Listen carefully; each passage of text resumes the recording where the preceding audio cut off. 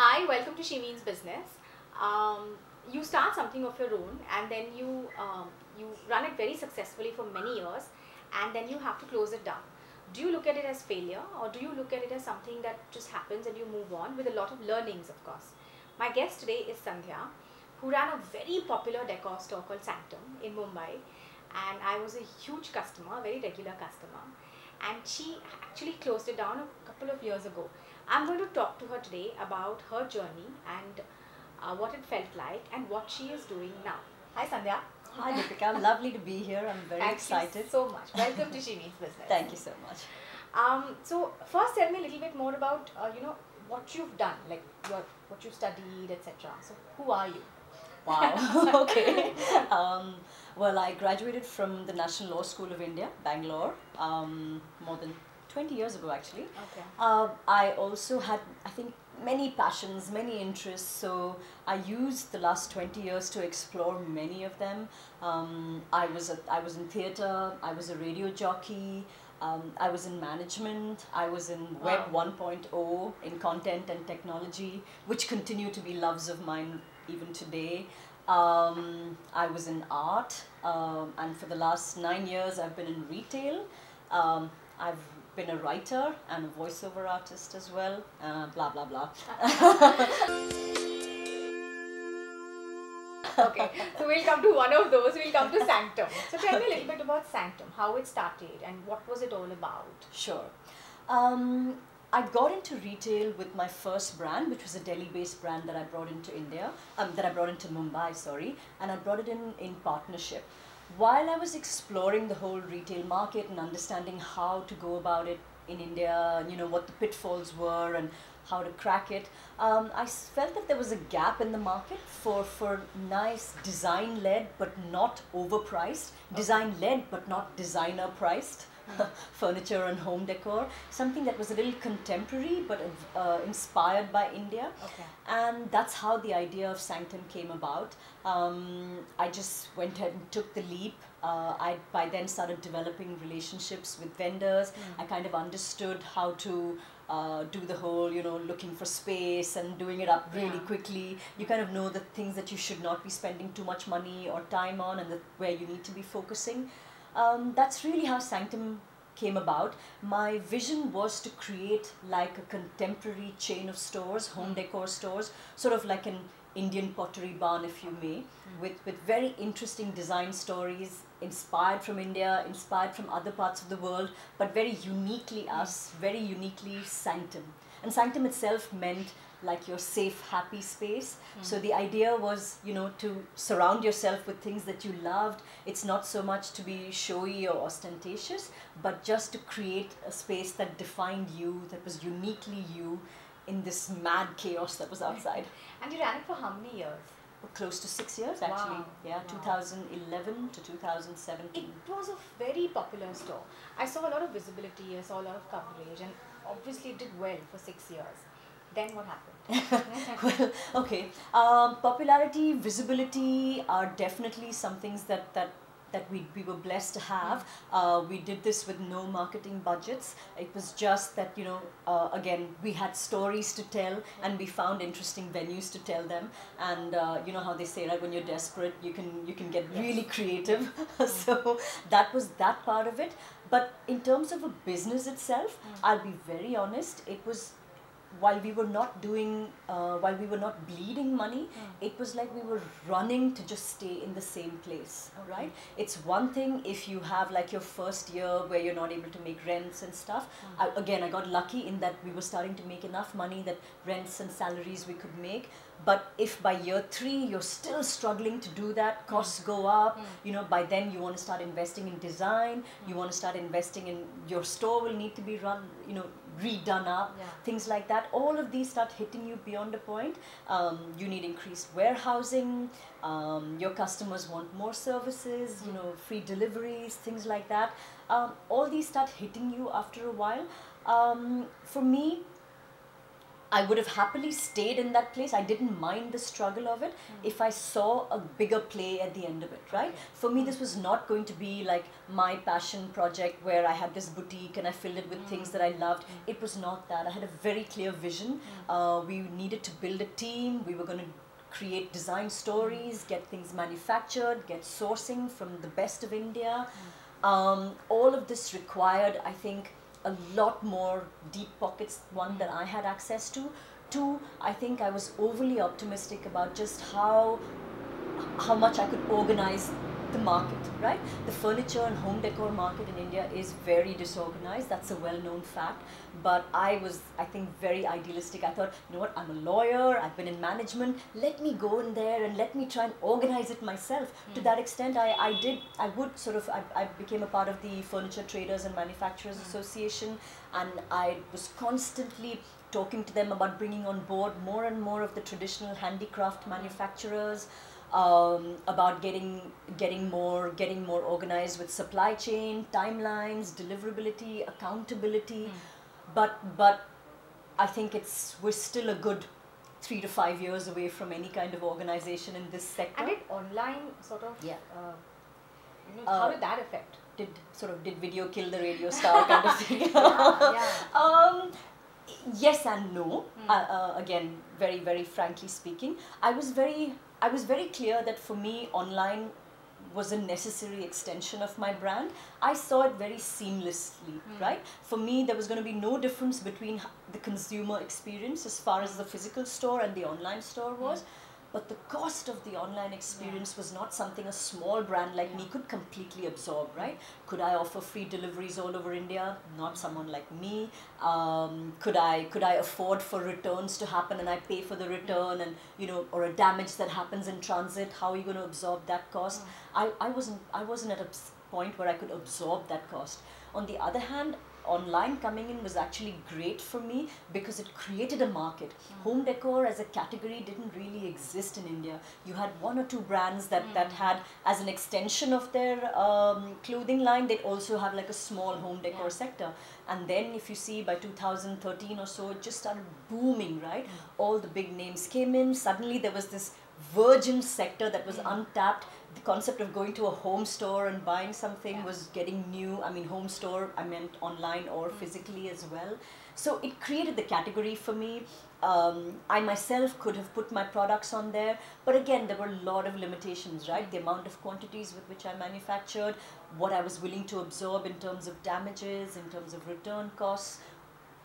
It's a sort of fine-tuning that for a lot of small retailers like me, it was a cost too high for us, and perhaps we were a little ahead of time for this sector in that sense. So clearly, offline retail is facing a challenge. Definitely. It is facing everywhere, across all sectors, yes. So when you decided to sort of close it down, did you at any point look at it as failure, or did you say that, no, these are learnings, and were you matter of fact about it? How did it affect you? Okay, how did it affect me is a little different from what How did you? I will come to both. I actually spent a lot of time trying to, when I got a sense that, you know what, I'm not doing something right, this shouldn't be this much of a struggle, what am I not seeing in this picture, and and I started going out and speaking to a lot of people, and I realized that it was what it would take for me to actually be able to grow this brand, which would mean that I would need to invest in my own manufacturing, invest in huge amounts of warehousing, infrastructure, and of course the retail costs, right, which would go up as well. And then the teams that I would need to set in place for all of that. I realized that I had done so many experiments, over the last 6 years, and I didn't have the wherewithal at this point in my life to do more experiments for another 3 years or whatever it would take to get that mix right.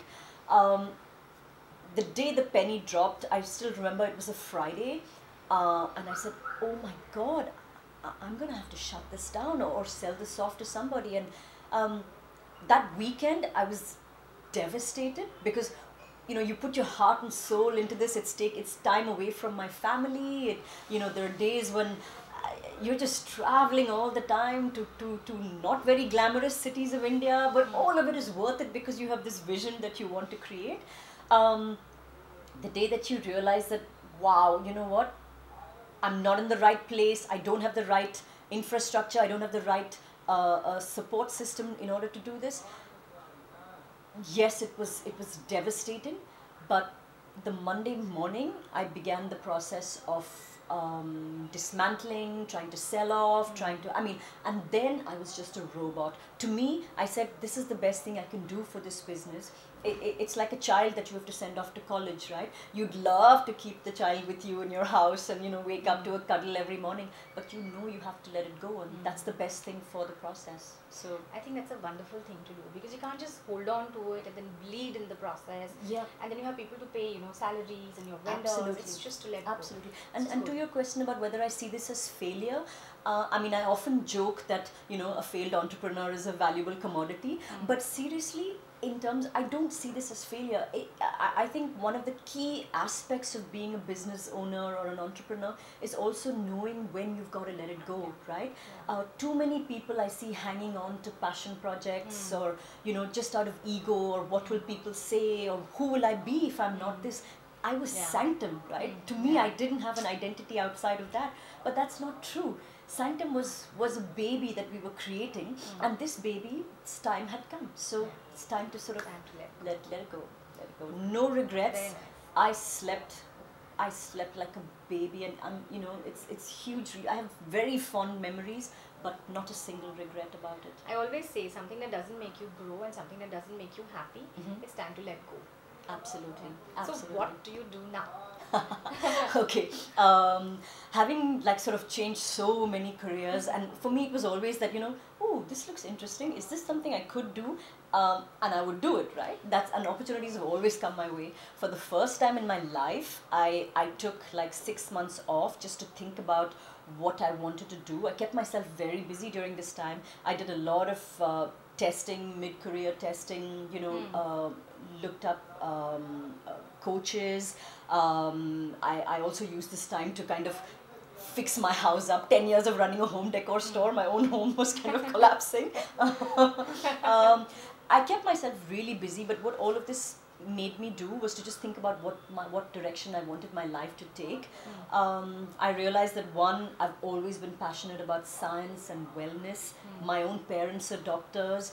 I myself have been really passionate about fitness, and I decided that I want to build my life and want to build my career in this area of wellness, fitness, and something that can really teach people holistically how to be fit, how to be well.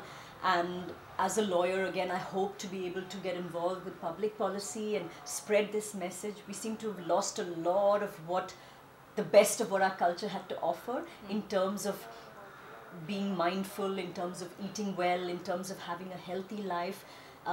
Maybe I have a role to play in bringing all of that back and spreading that message.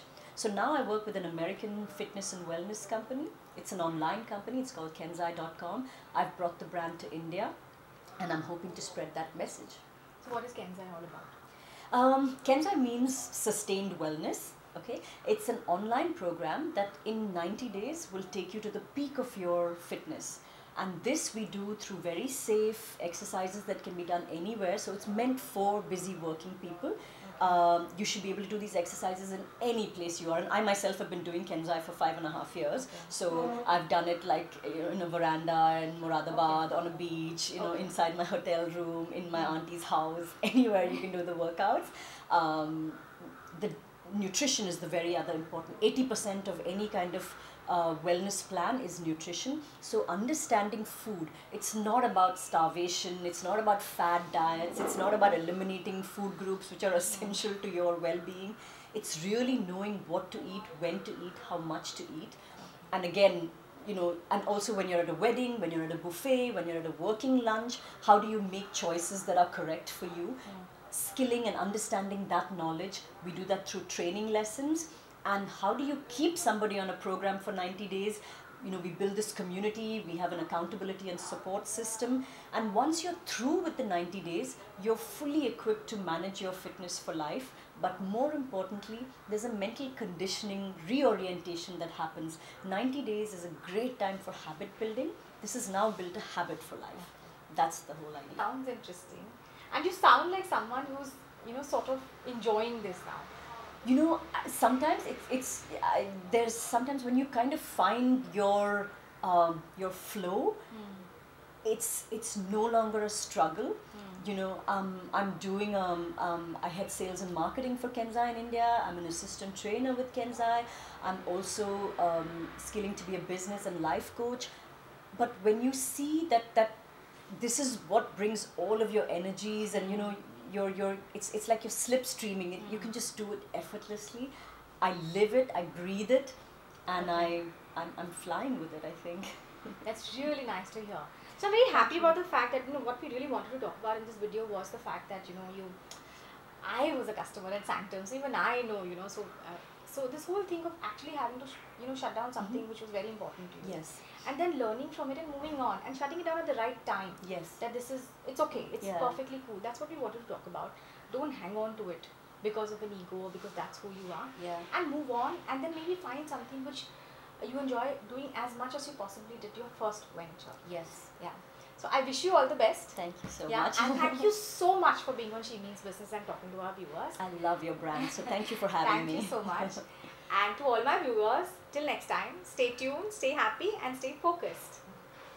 If you like this video, don't forget to like and subscribe to our YouTube channel. Do also follow us on Facebook.